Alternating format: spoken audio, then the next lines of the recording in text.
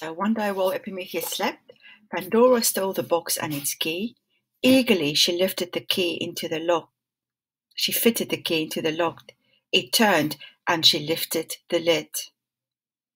Remember, she was expecting jewels to come out, but to her great surprise, all at once, every evil and every spite flew out like a storm of insects, covering Pandora and infesting the earth with pain and sorrow. They don't look very nice, do they?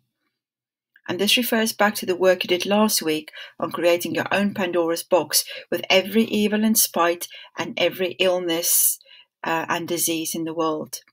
Luckily, Prometheus had also locked in hope in the box, so mankind was saved from total despair.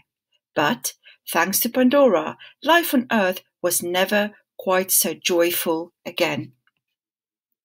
How do you think Pandora felt when she realized that there were no jewels inside the box?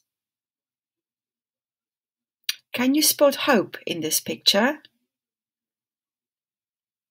It's a little bit difficult to see hope. See if you can find it.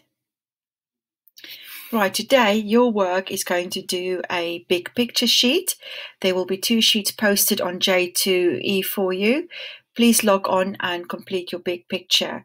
Remember to refer back to this story. You can have a look at video 1 and 2 from lesson 1 as well to help you.